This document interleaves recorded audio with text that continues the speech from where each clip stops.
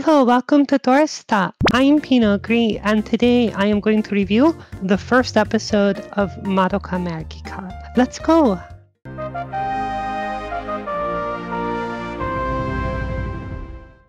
This is a spoiler warning. Don't watch from here if you don't want spoilers. So this is an opening episode establishing the storyline, who the characters are. Madoka is, of course, the first main character, and she's having a dream in the beginning of the episode. There's this big fight going on, a mysterious girl with really long hair, who we later learn is Homura, and she's going to lose, and then Madoka's given the chance to make a contract and become a magical girl or something to change what's going on.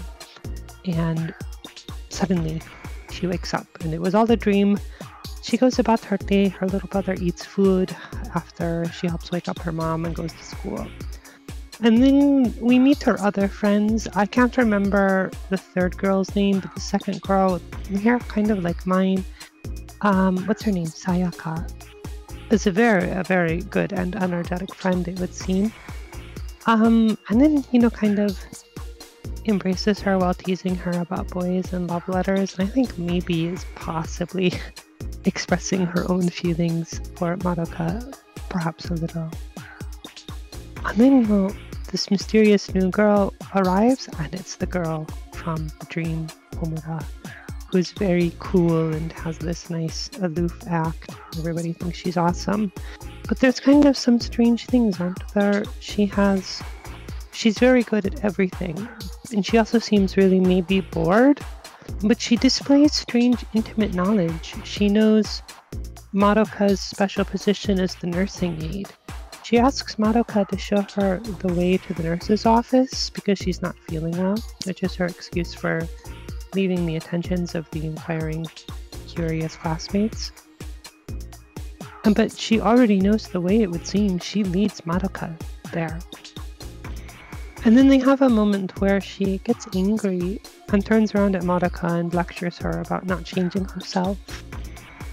And then the episode continues into I think the shopping complex or mall or something, where Madoka encounters the strange creature again, which is being hunted by Homura.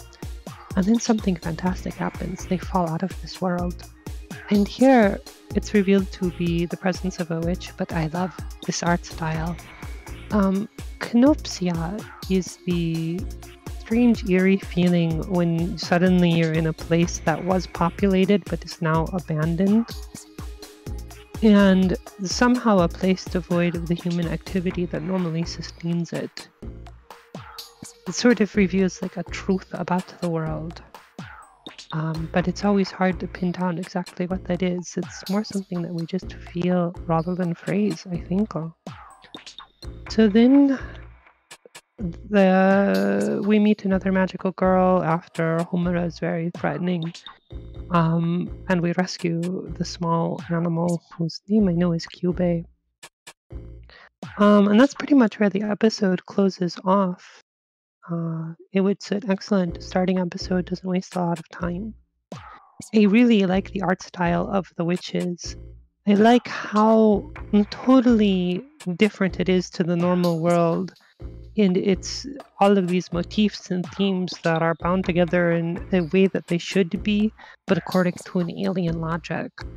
It describes a lot of psychic pain, I believe, especially with things like barbed wire and maybe like a rose stem and scissors, and that chick choky noise of a scissors is somehow, as a very small child, impactful. Isn't it like Japanese gardening scissors specifically have that noise tuned into them, I believe. Like a good scissors should make a little noise. But it's visceral, we can feel it inside. So then, now my super spoiler territory. I have already watched in the past up to episode 4. Ooh, yes. And I have there the teacher talks about some grammatical tense, the future perfect, where something in the future will have already been completed. And then I had this moment of inspiration. What if we're not watching Madoka's story, but we're watching Homura's story? There's very much a feeling like this old movie Groundhog's Day, where Homura is repeating the same thing over and over. This is why she knows all of the formulas and she can do them by rote. This is why she knows who Madoka is, what her position is, and the way to the nurse's office. So then what if that dream was actually the ending and thus the beginning of Homura's story? Madoka made a wish, like a contract, I guess, and somehow altered the story, reset it. And she can't remember, but Homura can. Then we see a lot of foreshadowing open up in that idea.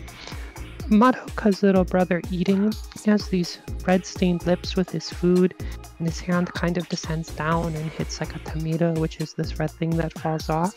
And I think we know in, what is it, episode 3, Mommy dies.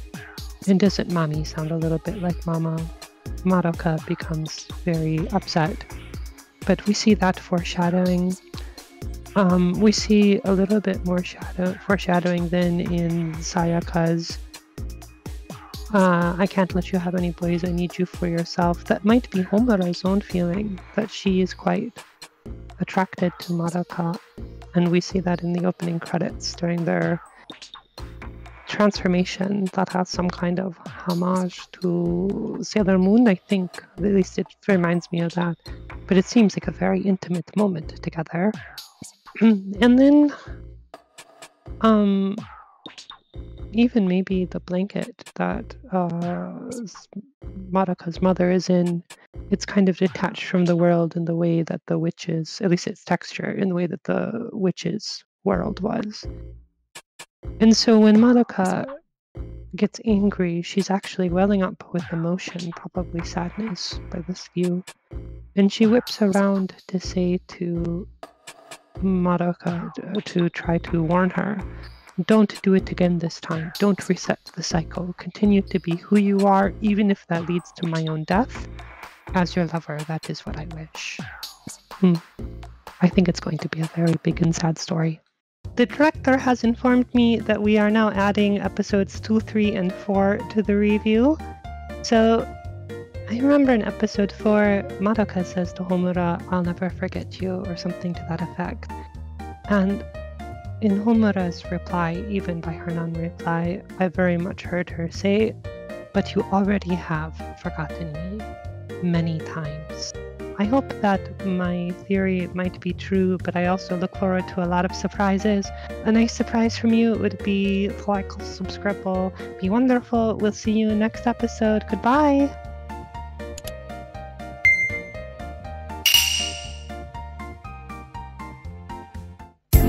Thank you for watching. I hope you enjoyed this video. If you like it, please give us a comment and subscribe our channel. See you in next video.